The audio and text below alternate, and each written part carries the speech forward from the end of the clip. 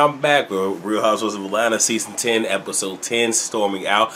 Let me say, I'm happy that I am actually not having a drink getting through 15 reviews, because I can guarantee you by the 15th one, my ass would be fucking told the fuck up and probably wouldn't be able to articulate myself.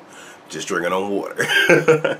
So we have Portia, I believe it's her grandfather's organization, Hosea Feeds the Hungry and Homeless, doing that in Houston. Shamia saw the post of what she's doing online. She calls her, pretty much said, if you need any help, any support, if I can give, let me know, I'll do that. Cynthia is doing an event in Houston. And it's something more or less just to, you know, try to lift people's spirits, which, you know, sometimes that's all you need, is just a distraction off of what the fuck is going on. She talks with Candy. Candy pretty much letting her like, look, not that she doesn't want to support Cynthia, because the big focus is Portia. She's like, look, I've already donated money, not just to organizations, but to individual families. And at this point, I need to spend time with my children.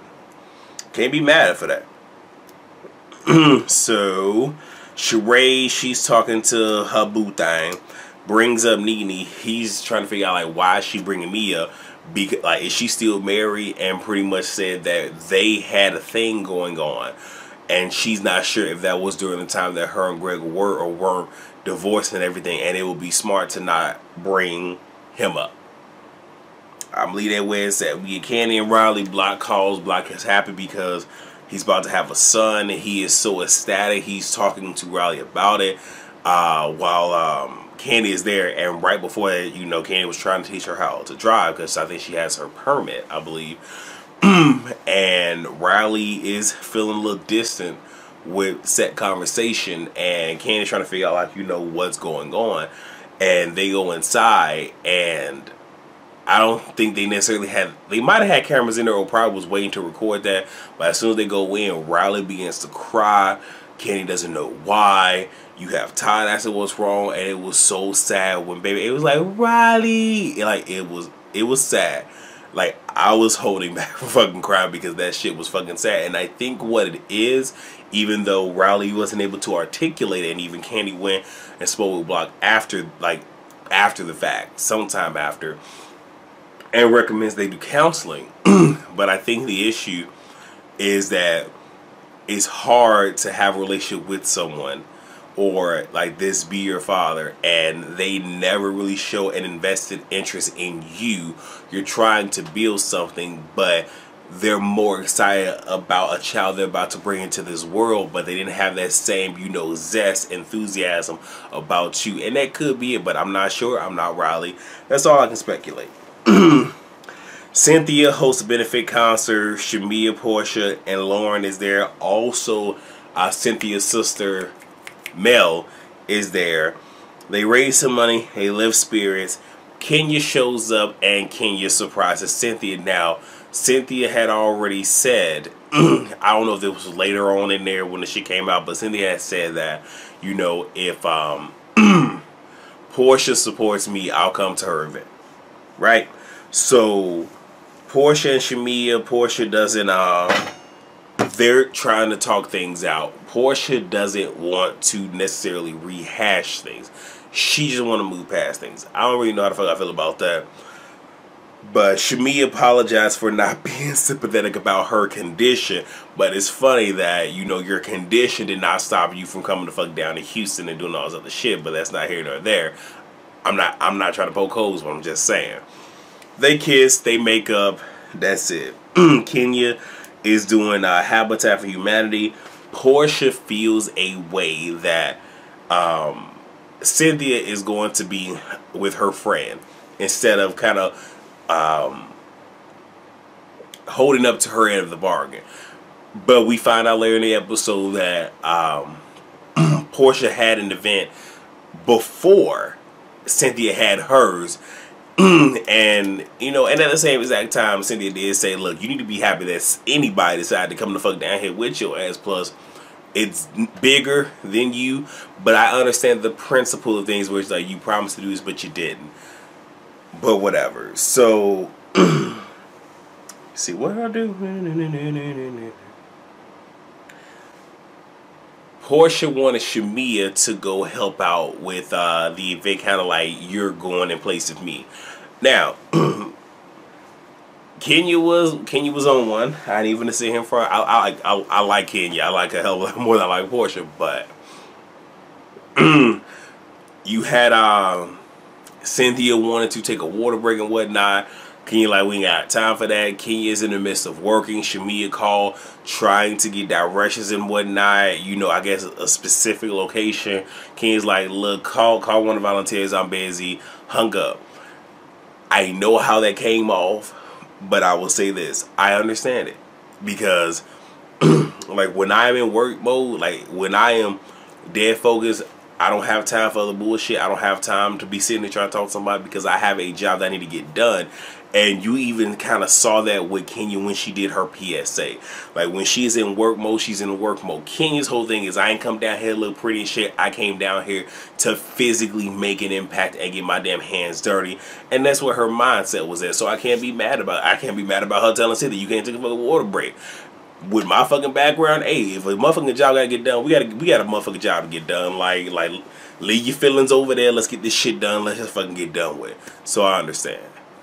That's just me, but we can agree to disagree on the shit, right? Portia's at her event. She had even said earlier in the episode that she wanted to have more food than what she may or may not need, because the worst thing is run out of food. And just kind of put it on me for a second. I do understand, because I was at a friend's house for New Year's, and you know they actually had me over for Thanksgiving, so I feel that it will only be nice for me to, you know, go over to their house, actually supply the food and actually cook everything, to kind of say, you know, thank you for being so hospitable. We had tons of food, and they even look like, what the fuck? But I even said, I'd rather make more and, you know, we just have leftovers than, because I didn't know if they were going to have any other people over or whatnot. Like, I would hate for other people to have came over and there wasn't enough. Because that isn't like, that's the worst thing for anybody that cooks, is to sit here and make food and there not be enough for other people. So I understood. They was able to reach out, get some more food, and you know it was a good event. So kudos to Portia for that. So we got Shamia, Portia, Lauren, and Cynthia and Mel. So they're down eating dinner. Lauren begins to act as Portia's mouthpiece, and I think the only reason that she did that is since Portia's already not in good standings with everybody, she wanted to take the heat off her. But if y'all ever peep game, she always does that. It's similar to how Candy's group is, where Candy's, you know, people are her mouthpiece. Same thing in this situation. And she says that they were disappointed that she didn't come. And Mel had mentioned, okay, well, we came to the first event. And I like that Mel did it, which is like, okay, well, since Portia don't want to sit here and speak up for herself, I'll be, you know, intervene and speak up for my sister. So I ain't see a problem with that. Lauren and Portia, you know, they harp on this friendship thing, but it's just like, y'all ain't fucking friends, you know. So, and I get Cynthia's whole thing is like, be happy. I came down here to fucking help you because you see none of the other women did. So Shamia talks about vibes and talks about Kenya's attitude. Kenya shows up late. The restaurant that they were at had already stopped. Like the kitchen was already closed. So you had Shamia. She's let me see. She had said, yeah, she made it look easy, but it was really hard. Talking to Kenya, she mentions how, she felt that they were growing. Kenya was like, well, I thought we were too, but you also got to remember that Shamia is Portia's best friend, and typically, if one friend don't like somebody, typically, not always, the best friend is not gonna like that person just off GP. Just like, alright, well shit, my friend don't like you, so I don't fucking like you. So we're not gonna sit here and pretend like they always had a great standing relationship. And Kenya's pretty much trying to tell, like, you know what, it wasn't all that, if it is, my bad. But now from my standpoint, it seemed like Shamia was trying to have a moment. It seemed like she was trying to secure a peach. Kenya, every time, like, okay, I get a water. Actually, can I get two? And then you even had Shami's like, oh, bring two pitchers so I don't get interrupted and all this other stuff. And Shamia decides she wants to keep pushing it, and Kenya gets up and walks away.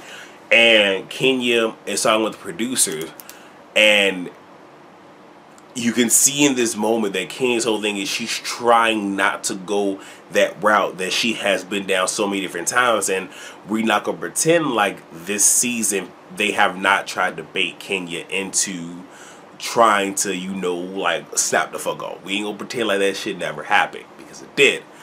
And she's going off saying, fuck these bitches, I don't care about these bitches, this, that, and the third. And I wonder, when was this taped? Because if y'all recall, Bravo is notorious for taking shit that they just recorded and trying to put it off as some shit that they've like that happened way back when. So I don't really know about the whole editing thing, but she's mad, and she even said like, y'all wonder why Mark don't want to come around, but look at how y'all treating his wife, this and third. So she's going off about that.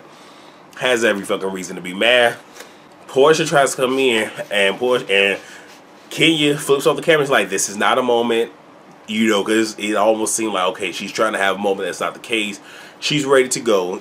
Cynthia, I guess, is trying to extend the scene. The only thing that I can think of is they had a time limit to sit here and try to, you know, film. I guess maybe they ain't meet that time limit.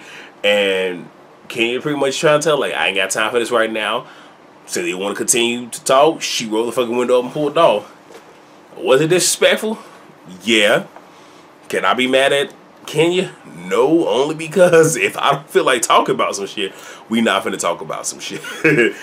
I am that big of an asshole. So, was it right? No. But do I understand Kenya? Yeah. So, hey, that's all I got. Y'all let me know how y'all feel. I probably upset some of y'all, but that's okay. We can agree to disagree. I'm gonna see y'all right back for Love and Hip Hop New York.